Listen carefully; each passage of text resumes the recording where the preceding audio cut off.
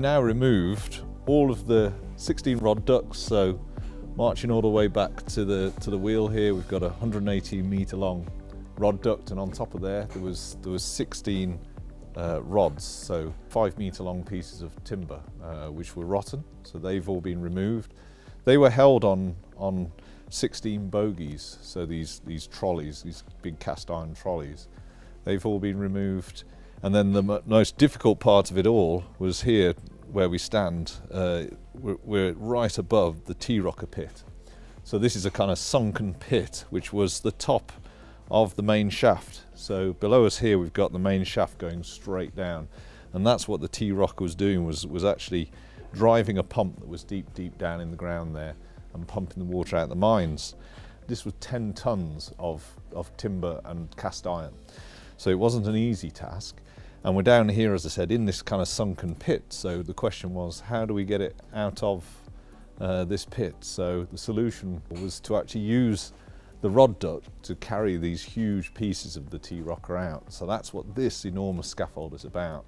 It's about enabling us to take apart the T-rocker, lift up that 10-ton, dismantle it piece by piece like a giant Meccano kit.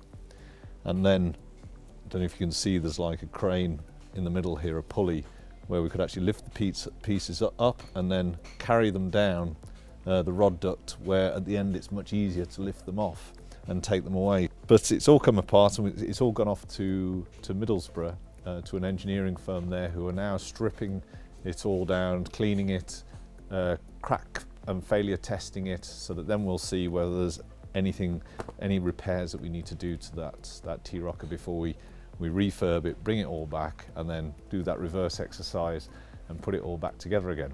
We're going to do a dry build.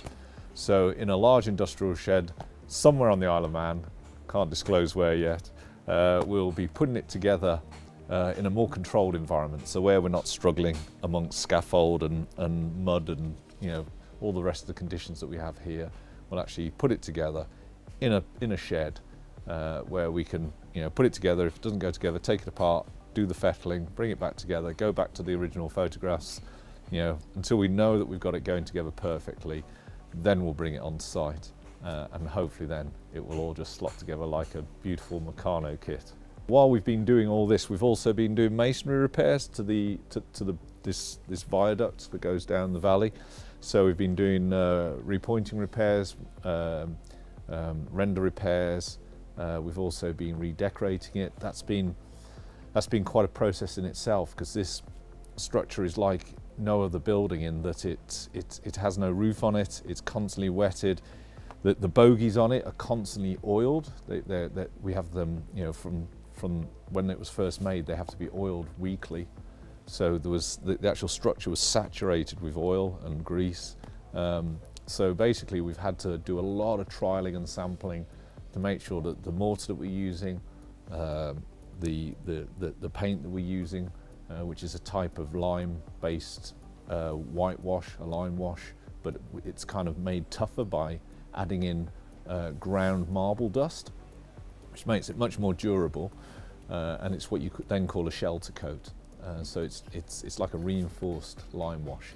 So that'll all be going on. Well, it's going on now, in fact, while the T-rocker and the rod ducts are being refurbed, so that when they come back, that'll all be ready. The T-rocker can go in, then the rod ducts can be put on, all connected together, and then finally connecting it back to the wheels. So the work that we did last year, there's what we call the finger post, which at the moment is kind of moving but has no connection to it, so that'll be the point where we'll finally make that connection and then stand back and watch it all move. So then we'll see the whole rod duct moving backwards and forwards, and the T-rocker will once again be rocking backwards and forwards, and you'll see that rod, which originally would have been connected to that pump, going into the ground, and see that actuation of that moving up and down. So it'll be an exciting day.